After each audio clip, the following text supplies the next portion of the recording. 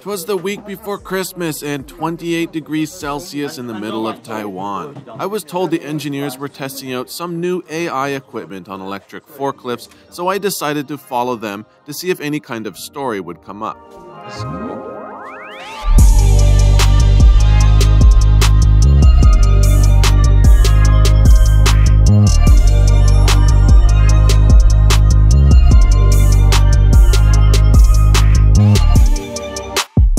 What's going on today? I was gonna ask you. Okay. Oh man. No, I'm trying to figure out how to position this video. Okay. We've been sent here kind of on a whim to make a video about installing this system on an electric forklift. But that's pretty much that's like all I know. So I'm just trying to figure out how to make a video about that. Okay. Yeah. I was expecting lab coats and clipboards, but there were none. There were no vernier calipers, test tubes, or crash test dummies. It was engineering in the real world, the same world that I live in. Not the sterile white rooms and glass doors that you see in movies. Do you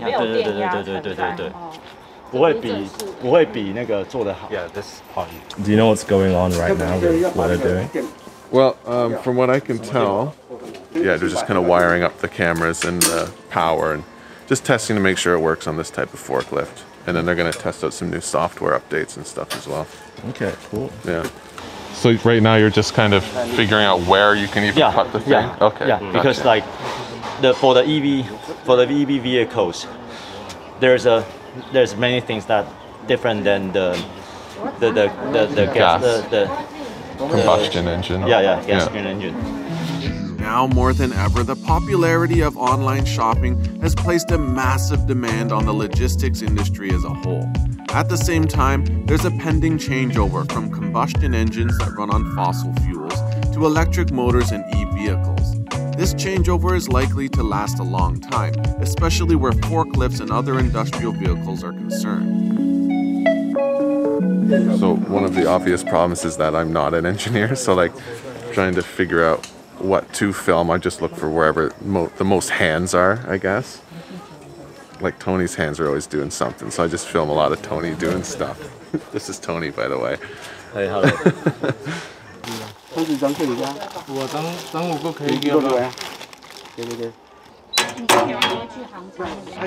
If too many people order too many packages, it sends a ripple around the world that often translates into injuries and sometimes even death in the logistics industry. And now it's left up to the engineers to solve the looming safety problem. Hence, being in the midday heat in the middle of Taiwan a few days before Christmas.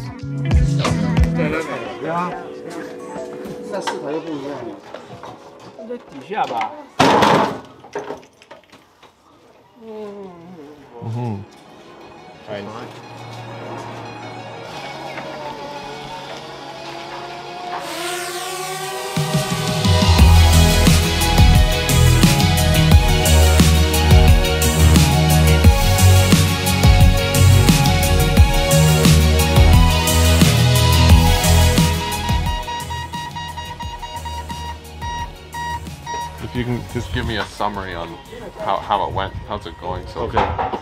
Well, I think today, so far so good, because we already tested one vehicle and it seems okay. And we're trying to test the other vehicles right now. So yeah, it goes fine. Yeah? Did you learn a lot from today? Like, was there a lot of notes taken? Well, yeah, because the Hunter forklift is new to me. So Right. it has different methods to do the connection stuff. Sure. Yeah. Okay, so that's great. It sounds promising.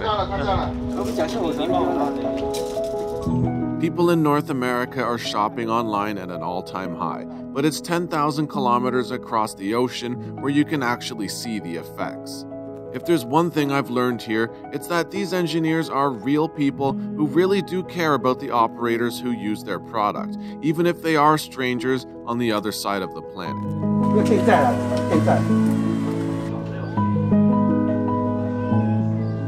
So next time you order a package online, remember the forklift drivers who are working through the holidays to make yours special. And remember the engineers that are trying to keep them safe.